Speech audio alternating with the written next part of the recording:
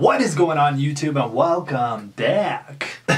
Okay, so supposedly Lil Huddy confesses his love for Charli D'Amelio. It's not funny, dude. They just broke up. Now this video is uploaded from Jordan, Houston. Make sure you guys subscribe to my after link down below. I'm basically just gonna be reading you guys what Lil Huddy had to say before he deleted the post. I love one girl and one girl only. That is the facts. The Hype House has been so amazing for all of us, but there are so many problems other people cause for clout and their own benefits. I don't want any part of it anymore. Anyone who really knows me, I really do love this one and only person, always have and I always will. Nothing was fake or staged, and even if it was, trust me, it turned real. Okay, so basically he just admitted it was fake at first, but then it got real.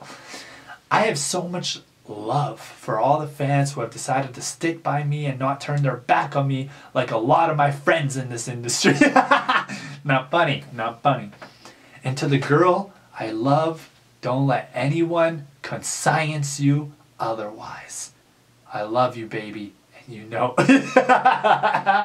Dude, now that is what I call some poetry. You know, dude, I feel bad. Obviously, he's a little heartbroken. You know what I mean? Obviously, he caught real feelings for Charli, and he does feel heartbroken. Okay, I respect that from Lil Huddy. I kind of always thought of him as like, you know, a little F-boy, a little douchey. All right, a little douchey, but apparently, you know, he has a nice heart of gold. Obviously, he didn't say anything about cheating, though, or anything like that, so I don't know if he did or not. A lot of people think he did, so whoopsie.